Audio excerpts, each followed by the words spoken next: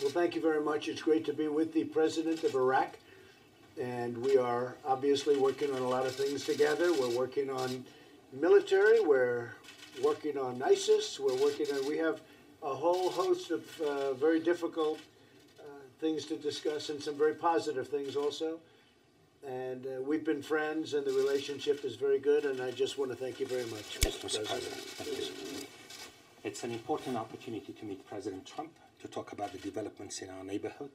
These are challenging times, difficult times, and I look for a very fruitful and candid conversation with the President. We have had an enduring relationship, and the United States has been a partner to Iraq, and in the war against ISIS, this mission needs to be accomplished, and I believe you and I share the same mission for a stable, sovereign Iraq that is at peace with itself and at peace with its neighbors. Right, thank you very much. What is the plan for pulling out U.S. troops from Iraq? Well, we're talking about a lot of different things, and you'll be hearing whatever we do, but they like what we're doing, and we like them, and we've had a very good relationship. I can only speak for my administration. I won't speak for past administrations, frankly, but we've had a very good relationship, and we're down to a very low number.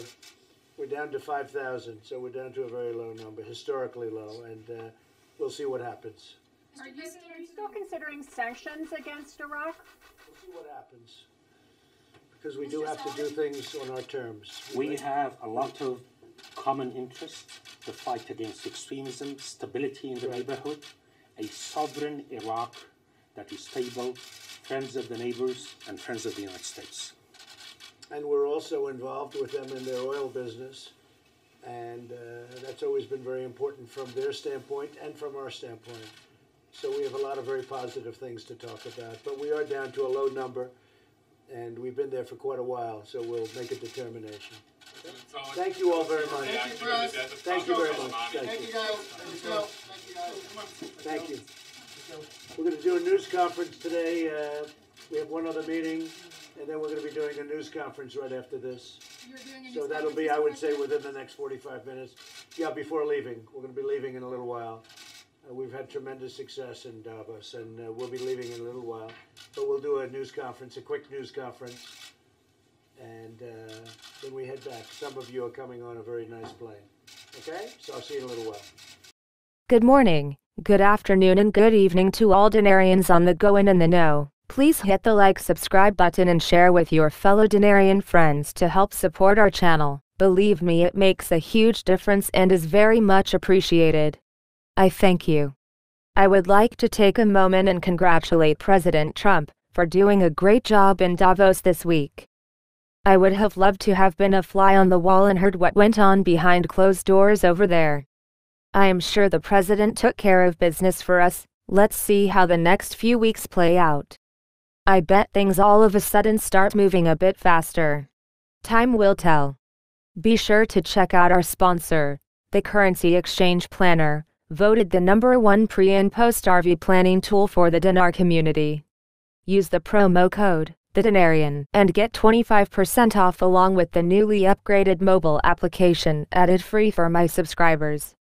Go check out a tour of both the mobile application and the desktop planner on the website. I am also recommending you register as an affiliate today with the Carrot Bar Gold Savings Program, the gold program made for the financially challenged, as I like to call it. It makes saving physical gold easy and affordable for everyone. Now is the time to get involved if you have not already done so.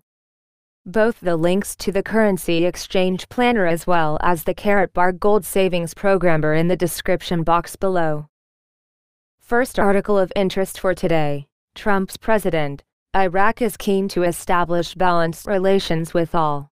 The President of the Republic, Barham Salih, confirmed today, Wednesday, to the American president, that the Iraqi government is keen to establish balanced relations with all, while the two sides discussed reducing the American forces in Iraq.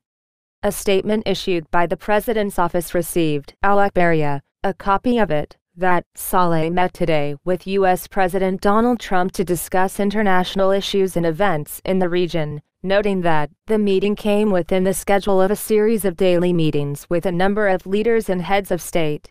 He noted that Saleh held in-depth discussions with Trump on the sidelines of the World Economic Forum in Davos, stressing the need to intensify international efforts to establish security and stability at the international and regional levels. He pointed out that consolidating and strengthening them is the only way to ensure the achievement of a comprehensive peace in the region, stressing that Iraq is keen to establish balanced relations with all friends and allies in a manner that enhances its sovereignty and respect for its independent decision and realizes the interests of the Iraqi people, and to continue economic development and reconstruction and not to allow it to be transformed Iraq into an arena for conflict and settling accounts. For his part, the American president renewed his country's support for the stability of Iraq and its keenness on strengthening common relations and expanding the volume of cooperation between Iraq and the United States in a manner that serves the interests of the two peoples, valuing the pivotal Iraqi role in the region. The statement pointed out that the two sides examined the presence and reduction of foreign forces in the country, and the importance of respecting the demands of the Iraqi people and preserving national sovereignty and ensuring security and stability. Next article of interest. Saleh supports the survival of the U.S. forces. He spoke to Trump in Davos about the continued partnership in the fight against ISIS. U.S. President Donald Trump confirmed, on Wednesday, that his country will continue military cooperation with Iraq. We will continue our military cooperation with Iraq and we have worked against ISIS, Trump said during a meeting with President Barham Saleh on the sidelines of the Davos Forum.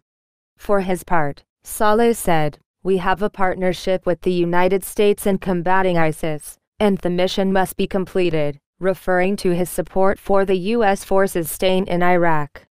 Obelisk publishes the text of the visit statement. The President of the Republic meets with the American President to discuss international issues and events in the region. Within the schedule of his daily meetings with a number of leaders and heads of state, Mr. Barham Saleh, President of the Republic, Dr. Barham Saleh, today, Wednesday, 22 January 2020, held in-depth talks with U.S. President Donald Trump on the sidelines of the World Economic Forum in Davos. Mr. President stressed the need to intensify international efforts to establish security and stability at the international and regional levels, pointing out that consolidating and strengthening them is the only way to ensure the achievement of a comprehensive peace in the region. The President of the Republic added that Iraq is keen to establish balanced relations with all friends and allies in a manner that enhances its sovereignty and respect for its independent decision and achieves the interests of the Iraqi people, and to continue economic development and reconstruction and not to allow Iraq to turn into an arena for conflict and settling scores. In his turn, the American president renewed his country's support for the stability of Iraq, and its keenness on strengthening common relations and expanding the volume of cooperation between Iraq and the United States to serve the interests of the two peoples, valuing the central Iraqi role in the region. During the meeting, the presence and reduction of foreign forces in the country were studied, and the importance of respecting the demands of the Iraqi people and preserving national sovereignty and ensuring security and stability. Next article of interest. A deputy reveals the features of a political agreement to end the crisis of naming the prime minister before the end of this week. On Wednesday, January 22, 2020, MP Abdel Khalek Al-Azawi revealed the features of the comprehensive agreement between the political forces to get the country out of its current crises, while the competition for the nomination of the candidate for prime minister was currently limited to 3 personalities. Al-Azawi said in an interview with Baghdad Today that all Iraqi political forces agree on the step of holding early elections in the country as the best solution to get out of the current crises, but according to specific controls. Al-Azawi added, the specific controls are to create the atmosphere for contesting the elections through a safe and stable environment and conditions suitable for the work of the Commission and its offices in all governorates, in addition to returning all the displaced to their liberated areas, and this we consider as very important to ensure their participation in voting and choosing their representatives. Al-Azawi pointed out that the early elections are unanimous by all political forces as they have become a pathway to the beginning of solutions to the Iraqi crises, noting that 3 candidates are currently discussing the assumption of the position of the next prime minister, including a judge. Al-Azawi added, "The decision will be at any moment, but within the limits of this week, according to our vision of the political scene." And a well-informed source revealed, Monday 20th January 2020, that a new name has entered the line of candidates for the transitional government, in addition to 3 names that entered the competition earlier. The source said in an interview with Baghdad Today that there are 4 names currently nominated for the post: Ali Shakri, Mustafa Al-Kazemi and Mohammed Tawfiq Alawi, to whom I finally add Ali Abdul Amir Alawi. He added, Ali Abdul Amir Alawi went from Beirut to Baghdad urgently to meet the President of the Republic, Barham Salih, noting that the announcement of the nomination of one of the 4 candidates for the post will be made soon. Next article of interest. His office reveals details of Barzani's meeting with U.S. President Trump. The media office of the President of the Kurdistan region, Negravan Barzani, revealed on Wednesday the details of the meeting that gathered the latter with U.S. President Donald Trump on the sidelines of the Davos Forum in Switzerland. The office of the Kurdistan region and the American president met in Davos, and during the meeting, they discussed the situation in Iraq in general, and ways to enhance the relations of the Kurdistan region with the United States. In particular, is cooperation in the energy field, Erbil-Baghdad relations, the dangers of the re-emergence of terrorism and ways to confront it, the conditions of the region in general, the relations of the Kurdistan region with the countries of the region and the Syrian situation. During the meeting, Trump described the people of Kurdistan as the great people, adding, "We owe it to them." And he expressed America's thanks and appreciation for the role of the Kurdistan region and the Peshmerga in defeating ISIS and protecting religious and national components in Kurdistan. For his part, Barzani, on behalf of the people of Kurdistan, expressed thanks and appreciation to President Trump and America for their support to the Kurdistan region during the war against ISIS, stressing that terrorism is still a real threat to the region, so it is important for the international coalition to continue its missions in it. In another axis of the meeting, Barzani presented an overview of the Kurdistan region from the 1991 uprising until the liberation of Iraq and the stages that followed in 2003, the role of the Kurdistan region in rebuilding the new Iraq and the desire of the Kurdistan region to further strengthen its relations with America in various fields. And U.S. President Donald Trump held 2 meetings on the sidelines of the Davos Economic Forum, Switzerland, with Iraqi President Barham Salih and the President of the Kurdistan region, Negravan Barzani. Next article of interest. Digital dollar not derivative of fiat, will be backed like legal tender. Back in October 2019, when J. Christopher Giancarlo, former CFTC chairman, wrote an op-ed for the Wall Street Journal that proposed blockchain-based digital cash to tackle the issue of the declining US dollar, it garnered a lot of attention. Today, the global financial space is no longer new to the idea of a CBDC, with China prepping to launch its own DCEP sometime this year, a development that has stirred quite a lot of discussion around the world. What Giancarlo once proposed is today a real project, after it was recently announced that the former CFDC chair, along with the former Lab CFDC director Daniel Gorfine and investor Charles Giancarlo, were forming the Digital Dollar Foundation. The foundation has reportedly entered into a partnership with Accenture to push for a potential U.S. central bank digital currency. And, although it will be supported by the Federal Reserve and other stakeholders, the foundation won't be waiting for a green signal from the United States central banking institution. Christopher Giancarlo recently spoke about the Digital Dollar Initiative at the Blockchain Economic Forum in Davos, Switzerland. To begin the conversation, Giancarlo claimed that he believes that despite being in the 21st century, the modern-day financial system is still based on the norms of the 20th century, one that does not allocate space to technological innovations. He said, I believe that the users of the dollar, whether they be U.S. domestic retail users or the global economy itself, are underserved by an analog currency in a digital world. Expanding on the digital dollar initiative, the former CFTC chair said that the primary objective right now is to marshal resources in the private sector in order to carry forward constructive thinking and conceptualization. According to Giancarlo, the digital dollar will not be a derivative of the fiat dollar, and it will be backed by the full credibility of the U.S. government, just like a legal tender. He added, it would be made available to users through traditional banking systems and other enterprises, but will enjoy the full faith and credit. After his keynote speech, Giancarlo was also questioned about China's development of its own CBDC and whether the BOC's rapid development could actually be a threat to the dominance of the US dollar. Giancarlo responded that the purpose behind the creation of the digital dollar is not to compete with the digital yuan or digital euro. He conveyed that it is necessary to keep pace with the changing financial system of the world, one where digitization would supplant an analog role, as an analog fiat currency cannot serve in the digital world.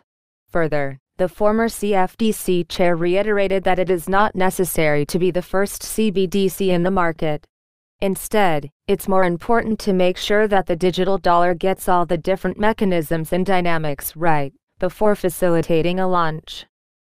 The United States and China's central bank are not the only ones focusing on such a project at the moment, as according to recent reports, the Bank of England is also contemplating a Bitcoin-style digital asset. Bank officials from the BOE are set to meet representatives from the Bank of Japan, the European Central Bank, ECB, the Sveriges Riksbank, the Bank of Canada, the Swiss National Bank, and the Bank for International Settlements, BIS, to gather data and opinions, while evaluating the potential for a combined CBDC. Go ahead and hit the like and subscribe to be alerted as more articles of interest unfold. Be sure to visit my Dinarian blog and find me on Facebook to view a lot more of today's articles. Take a moment and visit our sponsor, the Currency Exchange Planner. Use the promo code the Dinarian to get 25% off at checkout, along with the mobile application added free for being my subscriber. Also, registered as an affiliate with the Gold Savings Carrot Bar program today. If you do not keep your savings in a real asset like gold, you risk everything as the fiat system fails. Protect your family's wealth today in physical gold today. I know what you're thinking. Gold is too expensive. This program is made so low-income people can afford to buy gold in small increments, which makes it affordable to everyone. Get involved today. It's free to register and secure your family's savings tomorrow.